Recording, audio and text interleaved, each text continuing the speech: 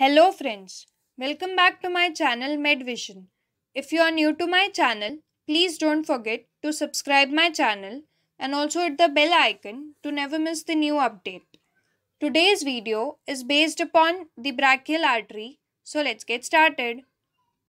Brachial artery, beginning, course and termination.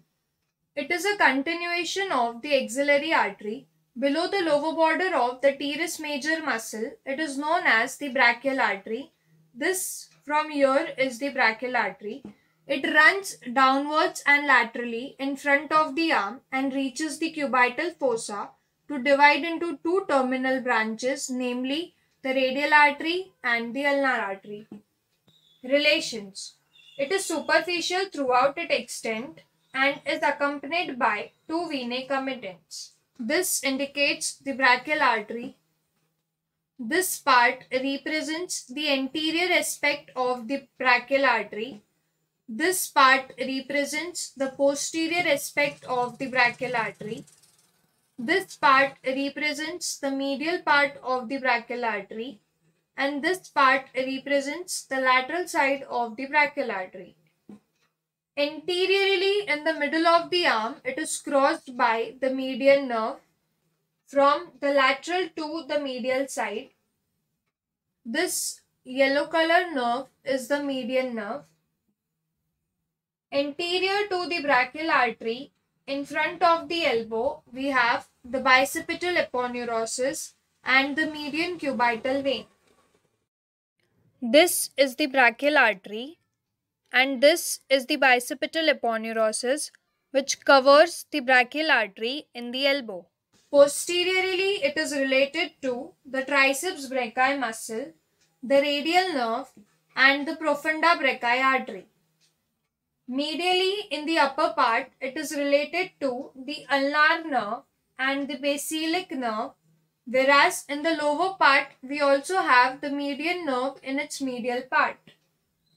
Laterally, it is related to the coracobrachialis muscle and the biceps brachii muscle. In the upper part, we have the median nerve in its lateral side, whereas in the lower part, we have the tendon of the biceps brachii muscle. Branches of the brachial artery.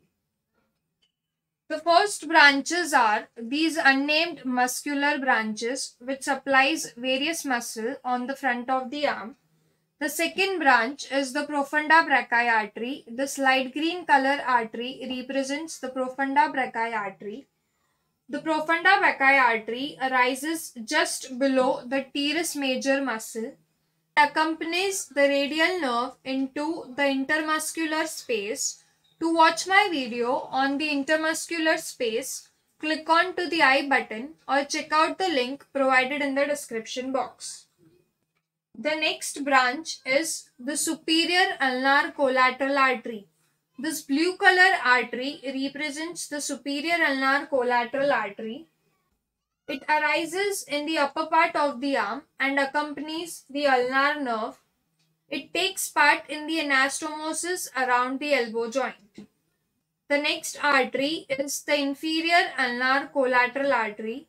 This dark green color artery represents the inferior ulnar collateral artery, which is also known as the supratrochlear branch, as it arises just above the trochlear part of the humerus.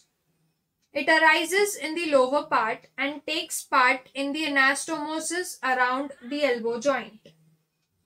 The brachial artery ends into the cubital fossa by dividing into two terminal branches, namely the radial artery and the ulnar artery.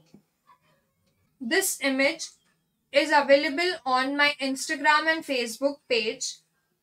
To visit my Instagram and Facebook page, the links are provided in the description box.